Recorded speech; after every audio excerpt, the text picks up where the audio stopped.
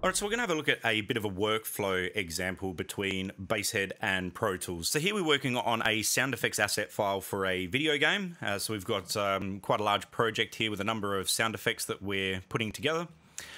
This particular one here we're working on is just a door open and close sound. So if we have a quick listen to this one. So it's just the door opening and then slamming close. What we want to do is we want to modify this one here and just add like a door creaking sound. So this particular sound effect requires a door to be opened, a slow creak, and then the door to slam closed. So we want to find a door creak to put into this section here. So I've just moved this here, and what I'm going to do is place the cursor somewhere around about here where we want the creak to sort of start. And we're going to switch over to BaseHead and see if we can find a suitable candidate. So before we get started checking things out in BaseHead and finding a sound effect, I might just point out a couple of quick options that you should be aware of before getting stuck into transferring files. And so first thing, if we go to Setup and go down to Session, then we get our session options that we're working on. So the sample rate that we're working with is 48 kilohertz and a bit depth of 24 bit. Basically, we want all of our content to match this sample rate and bit depth. If it doesn't, then we can have things like artifacts, or maybe the samples won't actually play back at the correct speed when we start rendering things down out of our project. So we want to try and make sure everything matches this sample rate when we're importing stuff. Luckily for us, BaseHead will manage this automatically for us. So up here we have our transfer settings. What we want to do is just make sure that the sample rate and bit depth match the project settings that we're using. And then we do have a quality setting that we can adjust as well. Now, any files that we start transferring out of BaseHead, whether we use the drag and drop feature or spot to track or just tagging files, all of those files will be run through this transfer converter, and the format will be changed to this format. So this takes the worry out of what kind of sample rates and bit depths we're dealing with.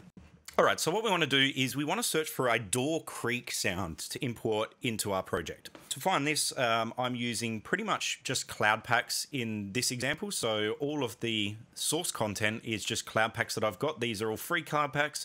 And then I've got a couple of purchased CloudPacks that I've got here. These have been localized to my hard drive, so they're available locally to me. But what we're going to do is we're going to search through the available sound effects we've got from our CloudPacks and see if we can find a door creak sound. So to find that, I'm just going to enter in door and creak. Now, entering two words with a space in between basically does an and search. So we need to find both these words in the description for a result to come back. So we'll see if we can find a suitable candidate in the results we've got.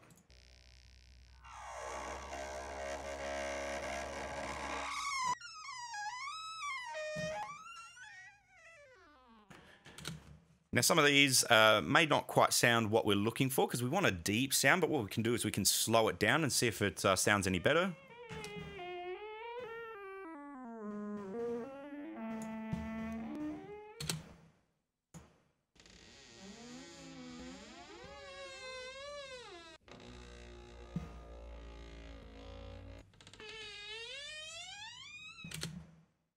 So this one at the end,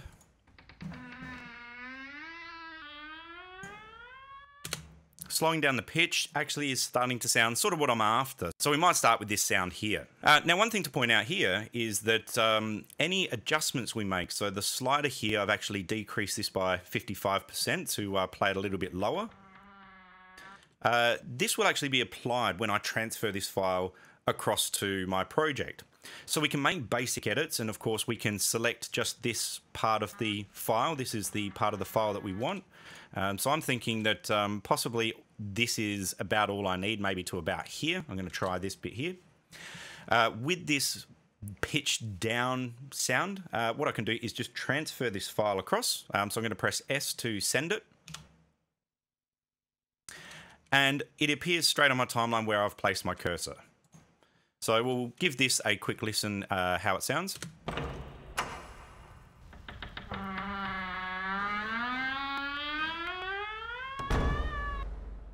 So that's sounding Actually, not too bad.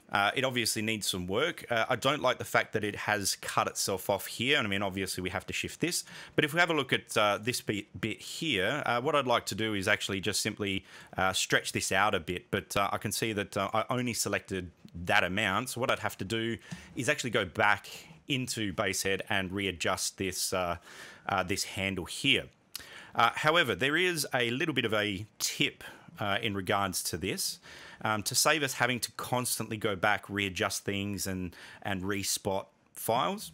If we go into the options, there's the option here to spot with handles.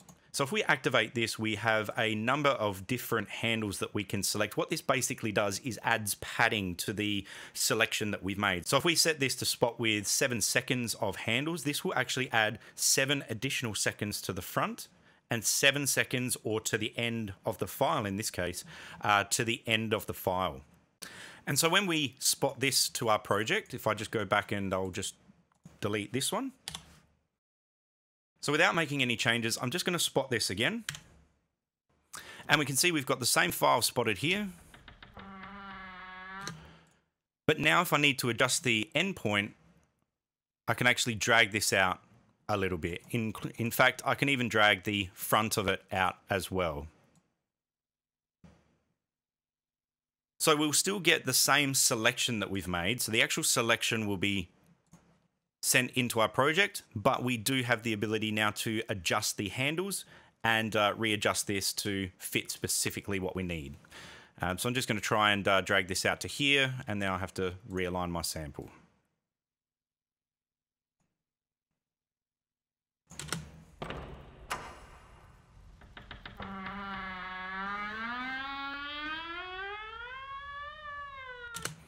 Okay, so the only thing I'm noticing about the sample that I've chosen is that it sounds okay, but it doesn't actually match sort of the characteristics of the original sample.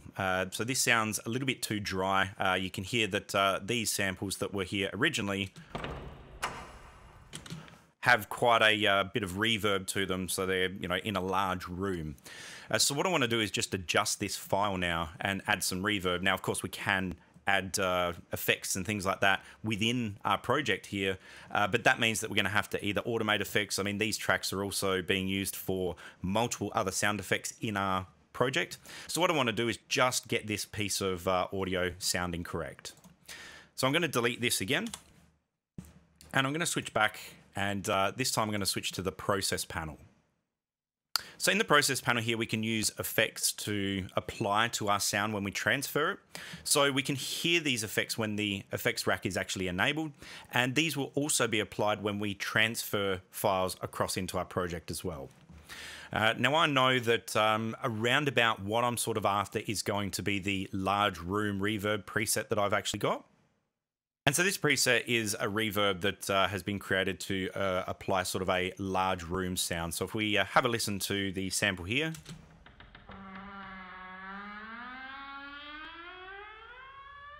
So we can hear that we've got the reverb that should sound roughly close to sort of what we've already got. So I'm going to spot this across into my project. Now you can see that this is taking just a little bit more time this time because it has to actually process the effect itself.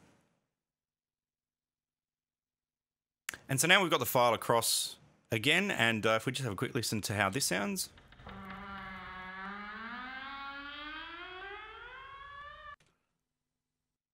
That's sounding not too bad at all. So if we just put this right at the point there and have a listen to how this sounds.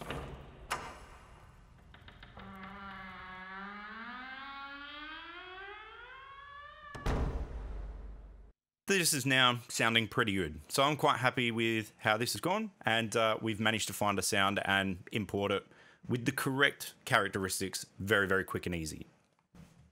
Now let's say we didn't find what we wanted. So we're using these CloudPacks here. We don't have a huge sound effects database of our own to really draw from at the moment. We're trying to sort of build this up. We really, really desperately need a sound that will match what we want. If we're not finding what we want locally here, we can consult this little icon up here. So you can see we've got 579 listed here. This means that online, BaseHead has found 579 possible candidates that we could use. So if we click on this, what this will do is open up the online cloud database. So this is what is available to us using the CloudPacks. So we could search through all of these. Not only can we have a look through the list, we can actually select any file in this list and instantly open it for preview. So the good thing is we can still preview. We can even adjust our playback settings and everything else. We can go all the way through. And then of course, if we find something that is useful in here, what we can do is just click this little buy pack button, and the Cloud Pack will actually open up in Cloud Pack Manager in the store here, and we can check out what this Cloud Pack is actually all about. So we can see what the price is. We can then purchase it from here. If we want to preview what else is in this Cloud Pack, we can just click the View in BaseHead, and this will now load the entire Cloud Pack files directly into BaseHead. So we can now scroll through, have a look at all the different sound effects that we've actually got available to us, and click on any of these and preview them as well. And so this makes it really easy to explore all the sound effects that we could start adding into our own collection directly within BaseHead without having to even leave the workflow.